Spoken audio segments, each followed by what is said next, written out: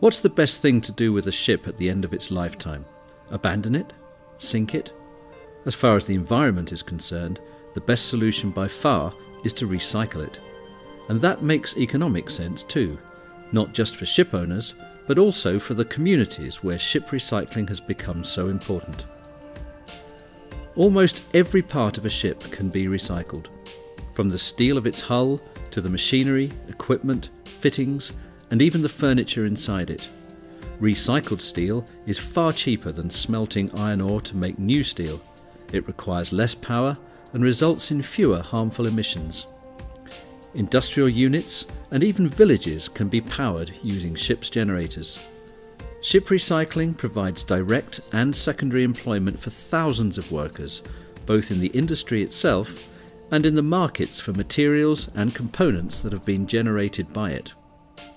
Almost all the world's ship recycling today is carried out in 5 countries: Turkey, China, Pakistan, India and Bangladesh.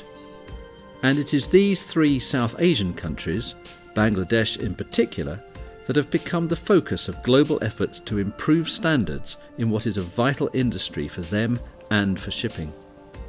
While ship recycling makes sense for economic, social and environmental reasons, the working practices and environmental standards in recycling yards often leave much to be desired. In some instances, the process is relatively crude. Ships are driven hard onto a beach and then physically taken apart by gangs of manual workers, a sometimes controversial practice known as beaching. In May 2009, IMO adopted the Hong Kong International Convention for Safe and Environmentally Sound Recycling of Ships. When the Hong Kong Convention enters into force, it will provide inclusive and effective standards that can be applied universally.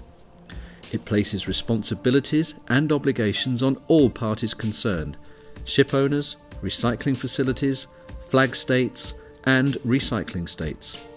Through workshops, training and other similar projects, IMO is currently working with Bangladesh and the other recycling countries to help build the capacity and establish the conditions that will enable them to ratify the Hong Kong Convention.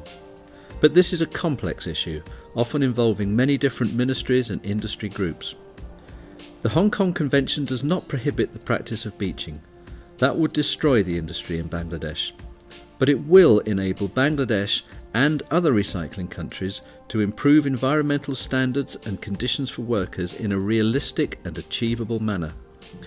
And, perhaps even more importantly, the Hong Kong Convention allows for future improvements, providing a platform and an avenue for even better regulation in due course of an activity that is the economic lifeblood of many poor communities in South Asia.